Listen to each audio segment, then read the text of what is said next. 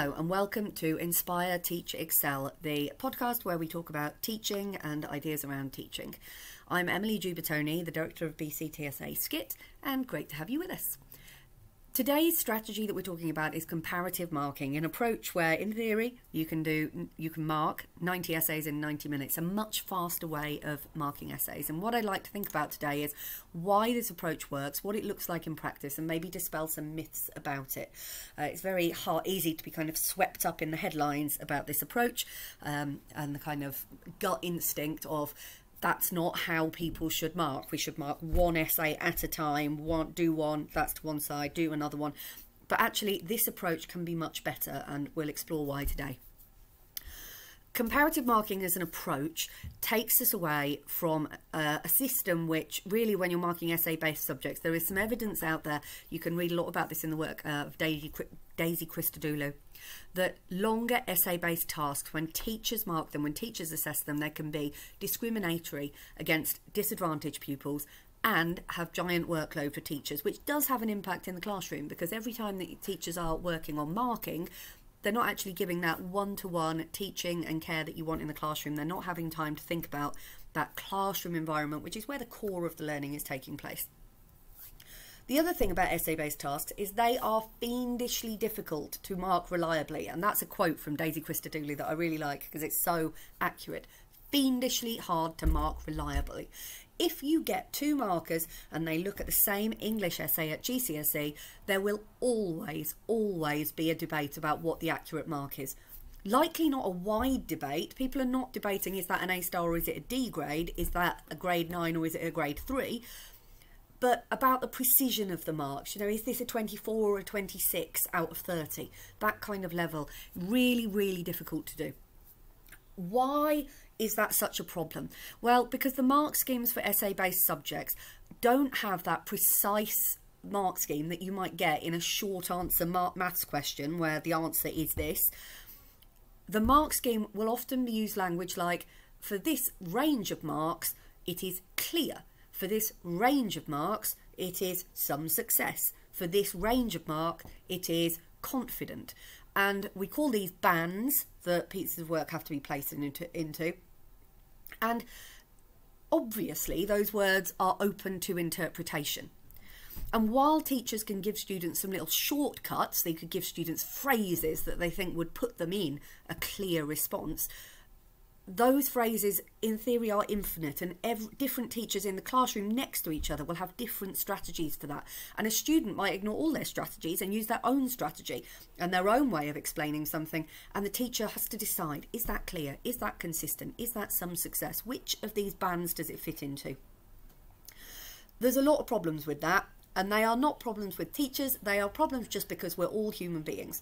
One of them, the human bias of knowing your students. If you know that your student consistently does this kind of level of work, without being able to acknowledge that, you are more likely to think their work is roughly going to be in this area. If you know a student really struggles with a subject, you're more likely to be biased and thinking what that student might do less well. There's bias in knowing what you taught. If you gave the student some strategies and said, if you use these strategies, you are likely to get a grade in the clear range, and then the student uses that strategy, you're likely to be like, oh, brilliant, I'll put them in the clear range. I taught them that and they've used it. There we go. But actually, you need to read around that. Have they used it exactly like you told them to do? Are they getting that mark just because they've copied a phrase you gave them, or is it really about their understanding being clear? Some people are naturally generous or naturally harsh with their marking. And when I say some people, I mean all people. All teachers, when marking, naturally fall somewhere on that spectrum. And there's loads of different ways to meet a mark scheme for an essay-based subject. There is no one way of writing an essay, and while teachers give students approaches that might help, you've always got to interpret what a student has written and try and work out, okay, they've done it in this way. Is that clear, or is that consistent, or is that some success? Where does it go? So there's a lot of problems when we're marking essay-based subjects. So let's see why this approach helps. With this approach of comparative marking, what you do really simply is you focus on comparing two bits of work at a time. and you are focusing on getting the rank order of your class right. So you start with your one essay that you look at the mark scheme and think, right, I think it's about here, it's in this band, it's maybe clear. Look at the next essay. If you think it's better, you put it on the pile to the right of your table. If you think it's not quite as good, put it in the pile on the left. And you keep doing that, and maybe you're aiming for, and you're constantly just comparing 2 essays, just the one before and the one after, maybe about 5 piles. Why do I think 5 piles is a good idea? Because if you think about the range of marks you're likely to have in a class, it's very rarely a range of more than 15. If you've got a 0 to 30, I'm an English teacher, you might have a 0 to 30 mark A-level essay. Out of 30 in a class, very typically, the lowest mark might be 15 and the top mark might be 25. You're not going to have a range of 30 marks. So within a range of, say, 10 marks, maybe a few more marks, 5 piles gives you a really good kind of rank order across there, where you might have some marks that are 15, a 17, a 19, a 21, a 23, you know, kind of getting this range in there. Once you've got your piles, once you've got your kind of different bands, you can then check those for consistency. And again, you're not looking at any individual student's name, you're trying to take that bias out of knowing the students. What you're looking for now is just consistency in the pile. So you're going down the pile really quickly and going, are these all of the quality? I'm going to come back to a Daisy Christodoulou quote here that she talks about the reason it works is it offers a really good strategy for measuring the tacit knowledge of the teacher. That the teacher, as an expert in the subject, will have an understanding of, quote, what quality looks like, even if it's not possible to define that quality in words. That is the tacit knowledge of an expert teacher. And what you're doing there is saying, every child in this group could have approached this question in a different way. My expert knowledge of the teacher, I am now checking all the ones in this pile, although they've approached it in a different way, is the quality of what they're doing the same. You could, if you then wanted to, go within a band, and you know, you've got a band, a pile that represents maybe a range of 3 marks. You could then delve into that a little bit more and be like, okay, well, we've got the top mark, which is 17, 8, and then we've got a 16, and then we've got a 15, and you could do that. But I wouldn't advise it. I would think within that, part of this is about speed and accuracy and the reliability of what you are trying to mark here. Exam boards often do a strategy called double marking, 2 people marking a script. That is untenable for schools. We do not have the workload, the manpower to do that. But that's just a different strategy for checking the quality. Personally, I always, when I'm marking a set of exam papers, pick a top, middle and bottom and share them with another teacher and double mark just those ones, just to check that I'm right. And then I can go back, and almost always, and in fact always, those marks are within what an exam board would call tolerance. Exam boards say, taken from AQA's website, this little quote, that there are small acceptable differences in professional judgment in the marking of essay-based subjects. They call this tolerance, that you have to have tolerance that not every essay will be marked bang on the exact mark, because what is the exact mark? We are looking at we're looking at this language of clear, consistent, and that is, it's not precise terminology.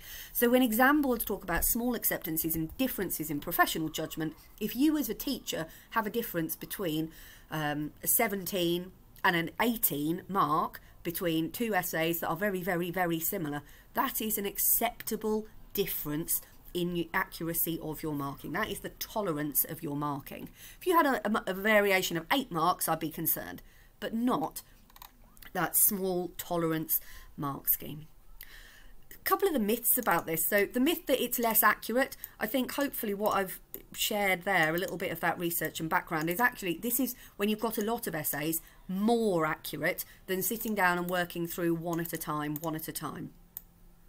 I've come across some schools who have an approach where they say you must always mark pupil premium work, the work of pupil premium students first. And why do they do that? Because over time we get tired and we get sloppy and our biases come out a little bit more and we just have less accuracy and precision in our toolkit.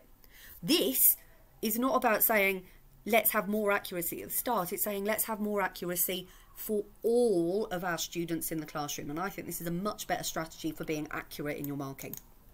There might be a myth that this is about lazy teachers, which I think would be completely outrageous approach and a total misunderstanding of this strategy.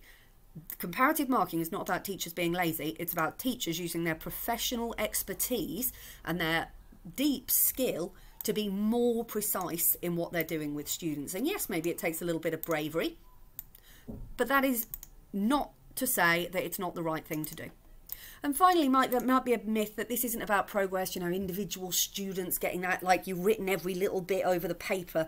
But actually, if we look at research on feedback, that is not the best quality of feedback anyway. Feedback is about helping students know where they are and what they need to do to progress. And doing whole class feedback, doing things where you actually are talking to the students about their response, does not, in any research paper I've ever seen, say that you need to cover every individual essay with loads and loads of red pen. That's not the best strategy for feedback, and there's lots of other strategies you can use. Not that I'm going to cover them in this podcast, but there are many, many better things out there. So if you want to talk more about comparative marking, do drop us something in the comments. This is a really great strategy, really support it. There's loads of research you can dig into. Thank you so much for listening. This is slightly longer than normal podcast, and hopefully we'll see you again in future podcasts.